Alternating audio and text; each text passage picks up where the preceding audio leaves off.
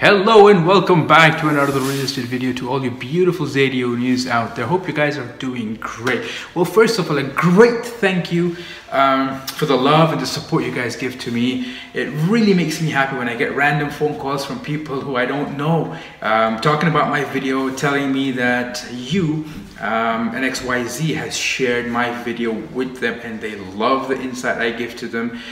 They love the way I share information, and just because it's free of cost and there's no one giving free advice that's in favor of the viewers and in favor of other people out there who are into buying and selling real estate, you know. So it really makes me proud, and it's just because of you guys, the appreciation and the love that I get, and it, you know, you can see that on my face. I'm extremely happy.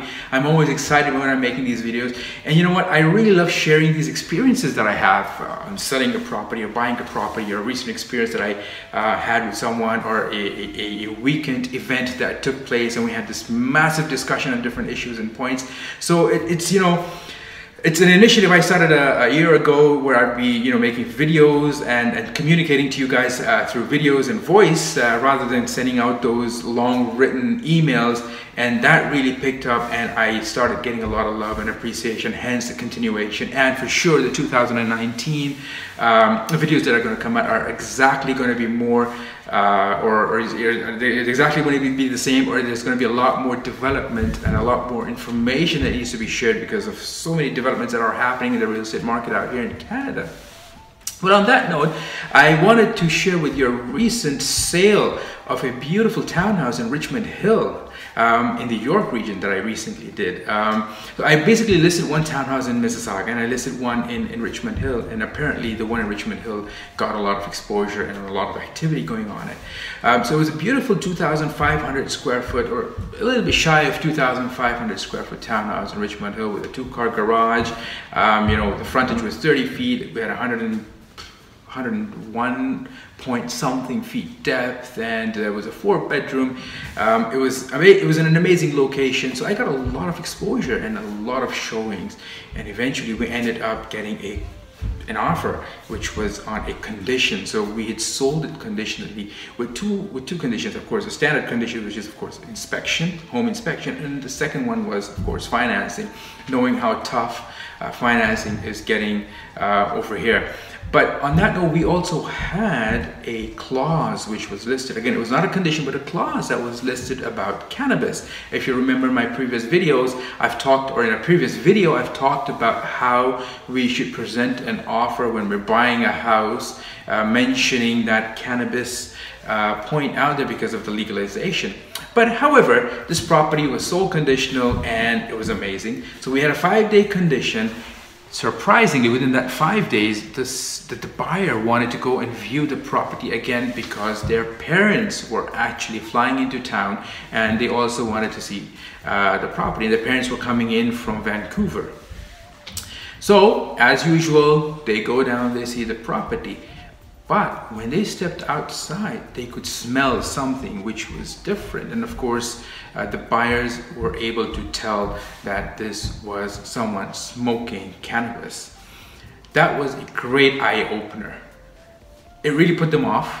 They thought that there was something cooking or building up inside the house on their property.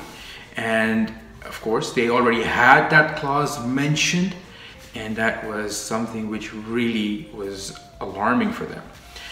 On investigation, they found out that the neighbors were smoking cannabis. And of course, the smell could be, you could smell it, right? Because it's in the open air. Now, we don't know whether the neighbors were growing cannabis, whether they were smoking it inside the house, but we could smell it. Upon investigation, we found out that they were actually smoking cannabis in their backyard around 6:30 in the evening.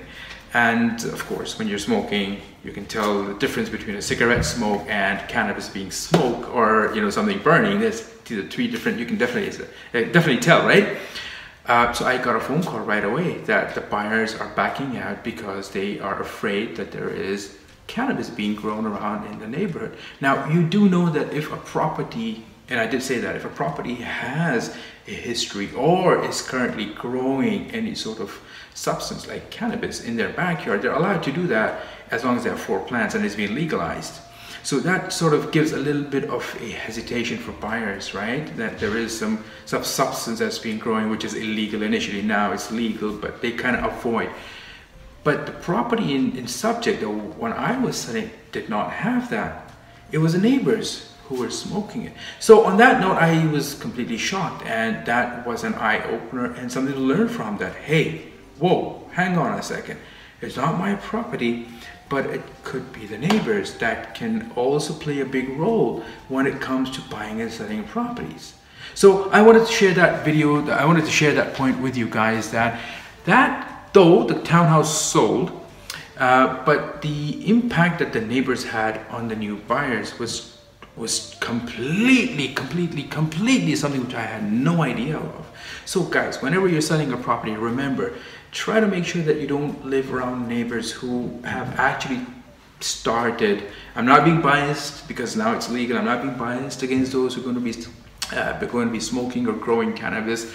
But as a homeowner, I still would want to avoid buying a house next to somebody who smokes or is growing.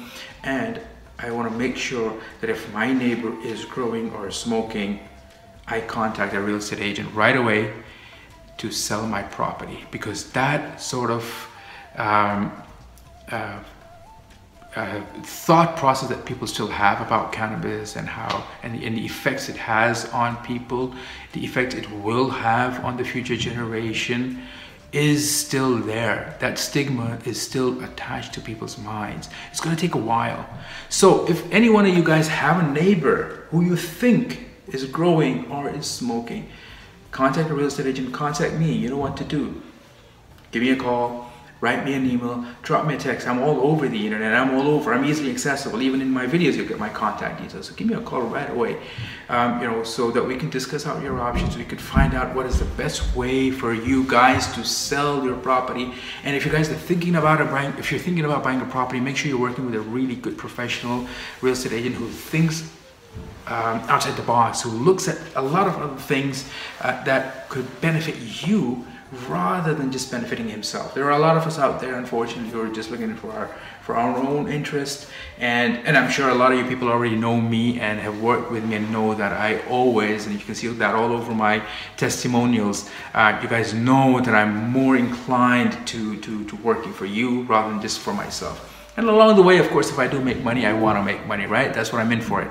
So having said that, that recent experience that I had was an eye-opener, was something which needs to go out there to people, to home sellers, to home buyers. It needs to go out to us real estate agents as well. If you guys are real estate agents who are watching this, guys, you know what? Just advise your clients. Just make sure that you do all your due diligence. And the moment you find out about that thing, just take a decision right away. In our case, what we had to do was, since the buyers were being put off, since they had the neighbors, so I had to go down, talk to the neighbors, find out the level of cannabis they had. Was it just recreational they were smoking? Were they really heavy smokers? Were they actually growing something in their backyard? It took me a lot of convincing to the buyers, and I had to take the buyers, potential buyers, to go and meet the neighbors so that they could feel comfortable, they could get on. So there's a lot of work that needs to be going in there, right? But there's not everyone who's as comfortable, who are as understanding as the buyers we had on our listing. There are all different types of people out there. Some of them, or even I would personally freak out if I smelled cannabis around my house, right? I'd probably be like, hey, let me just go out and sell that property right away. Or I'm not going to buy a property in that neighborhood at all, or in that specific pocket, because I have somebody. So it does have an effect on children. It does have an effect on you. You know, you're going out, you're coming into your house, you have guests coming into your house. You know what, you're probably okay with it, but there's one fine day you have a party at your house and you have guests that are coming in and they could smell it and they would be like, hey, bro, I mean, excuse me, where do you live? I could smell cannabis. I could smell someone smoking an illegal or harmful substance. and he might not want to come back, or she might not want to come back, or your friends might not want to come back and socialize with you at your house. They probably want to socialize somewhere else, yet you're inclined to have, you know, the effects that could have. So on that note, I'm not trying to scare you. Mind you, you guys know me well. I don't do that. I'm not in the market to scare people about their property and, you know, and give them all the flip sides of all these things. But again, it's something to consider about. I highly, highly, highly urge you guys that if you even sense, or if you even feel that your neighbors of the potential house you're buying or the potential house you're selling do have something to do with cannabis, notify your real estate agent.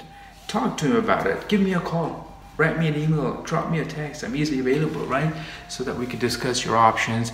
And of course, I, as a professional, would be able to dig deep into and try to find out whether you staying there is safe for you, whether you buying there is safe for you or not. And then accordingly, we take that step. Well, on that note, I just wanted to put that point out to you guys. I hope you guys enjoy the rest of your day. I hope you guys enjoy the rest of the year, 2018 that we have, still the few days that are left. Until next time, take care and stay blessed.